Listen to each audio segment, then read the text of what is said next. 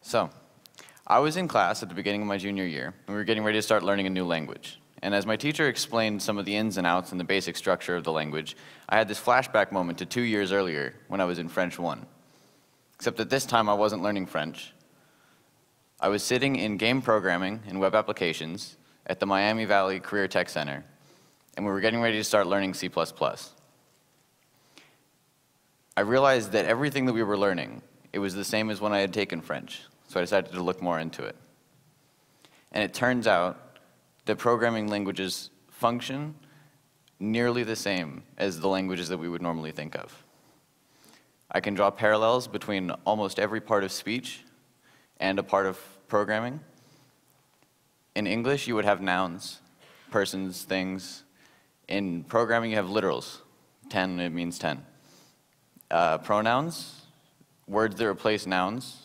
In programming, you have variables. And verbs is any action operators that you can use. Above the parts of speech, you also have punctuation, which is just as important in programming as it is in English. In English, if you drop a comma, you can go from a nice family dinner to cannibalism, which isn't fun.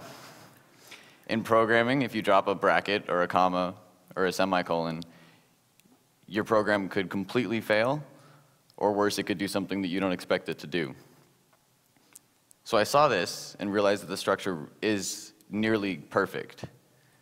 And I looked more into it, and I found a study done by some researchers in Texas that took a selection of students studying Java and ran an fMRI scan while they interpreted a small snippet of Java code, and found that there were 5 main areas of activity. Broadman areas 6, 21, 40, 44, and 47.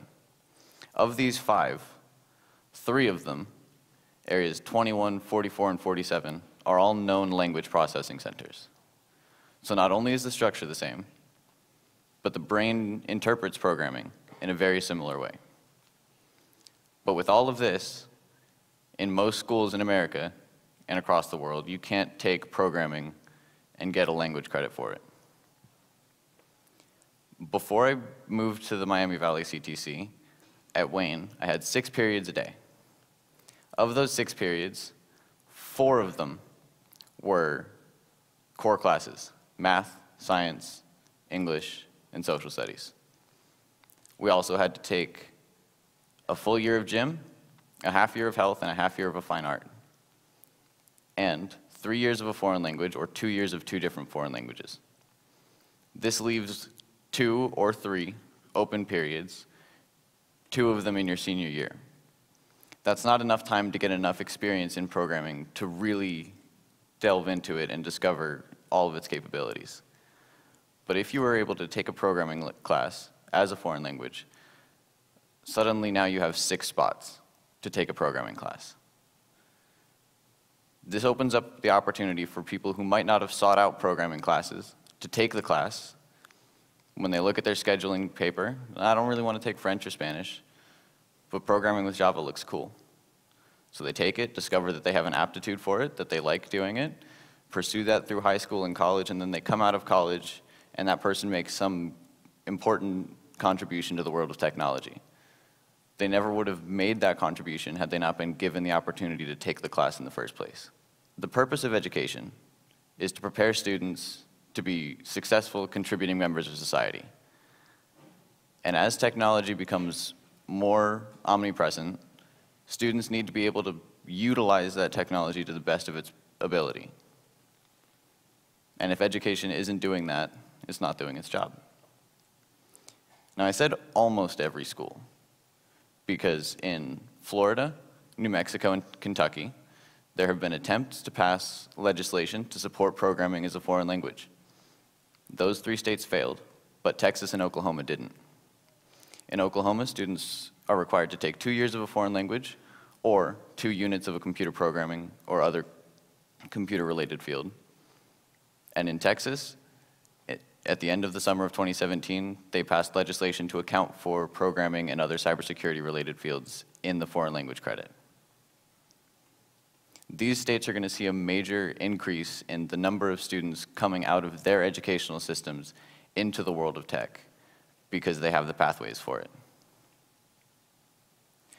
Now, this idea goes even farther back than just the last few years.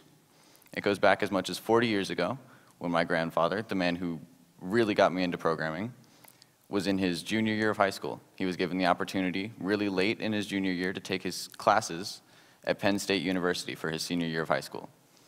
So they rushed through his application, and they discovered that he hadn't taken a foreign language, which was a requirement for acceptance to Penn State. He was able to work with a professor at Penn State and prove to the admissions department that because of the wealth of programming languages that he knew, that was enough proof to waive the requirement under the special conditions.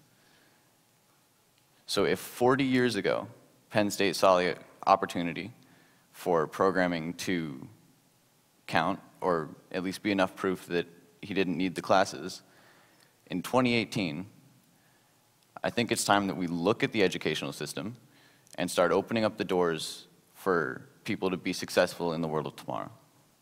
Thank you.